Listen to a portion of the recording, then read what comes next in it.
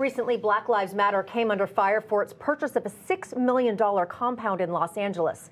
Now the former leader of the organization is defending that purchase, denying that she actually misused those funds. Yeah, Patrice Cullors tells the Associated Press, we really wanted to make sure that the Global Network Foundation had an asset that wasn't just financial resources. And we understood that not many Black-led organizations have property. They don't own their property. Interesting topic there. Now joining us to discuss is Executive Director, Standing for Freedom Center, Ryan Helfenbein, and host of Money Talk with Melanie and Project 21 member, Melanie Collette. Thanks to both of you for being here. Let's just kind of dive in to kind of these topics right here. Let's start with you, Melanie. I'd love to get your take on kind of what we've just been talking about right there. Maybe I'm crazy, but I think that she could have simply Googled how to set up a nonprofit. I don't know. I think when you have that kind of money, you have access to tons of people that could have cautioned her on separating that money properly. She could have put that money in a totally separate bank account.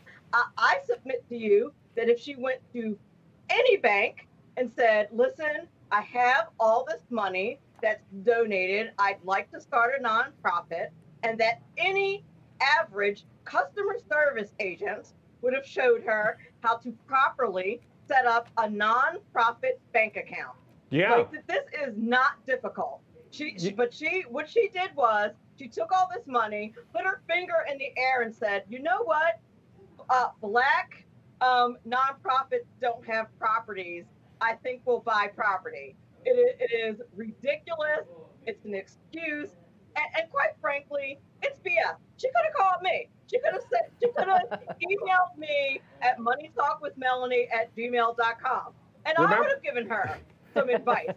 Oh, I know, because you know all about the money. By the way, she also told the AP the notion that she hid BLM funds in her own personal bank account is, quote, a false narrative, saying it's impacted me personally and professionally that people would accuse me of stealing from Black people. And Ryan, what was really kind of amusing to me over the past few weeks is where she was shocked and took offense that the IRS would actually want you to account for where you put the money. Somehow this was offensive.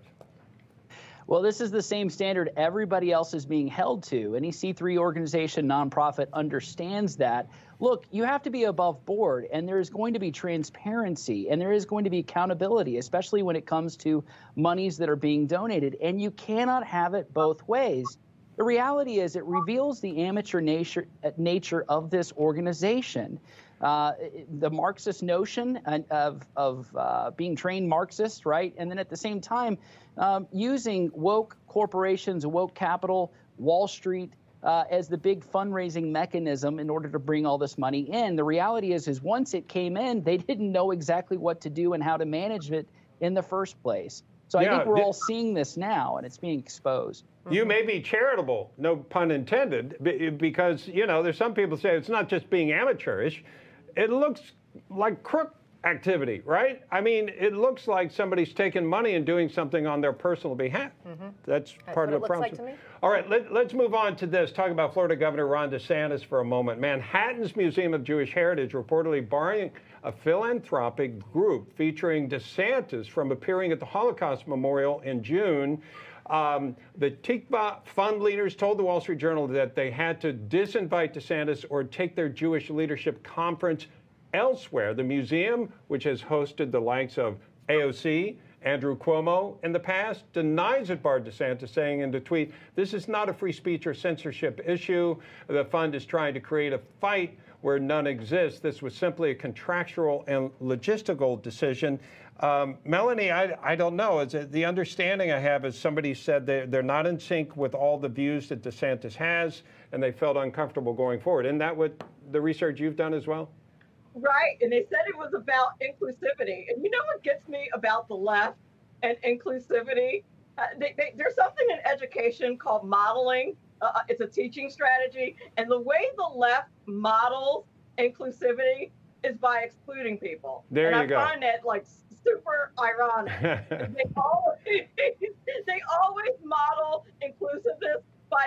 excluding you. They do it in social media. They do it like as soon as you don't do what they want you to do, they exclude you. And they constantly exclude people that don't act the same way they do or don't think the same way they do. They exclude you. They are the least inclusive people on the face of the earth. Certainly when it comes to conservative thought, anybody that disagrees with them, they consider a threat. Absolutely. A little scary. Ryan, your take on that one. I mean, it is kind of slightly hypocritical, to say the very least.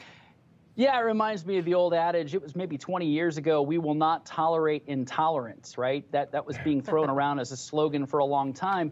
The reality is it was just 2 years ago that members of the left, extreme members of the left, including AOC, were a part of the boycott, divest, and sanction movement. This was an anti-Semitical movement. And I have to just say, look at the hypocrisy here as a Jewish museum not recognizing that some of the biggest things that are coming out of the state are movements for free speech and inclusion. And DeSantis certainly represents the side of freedom.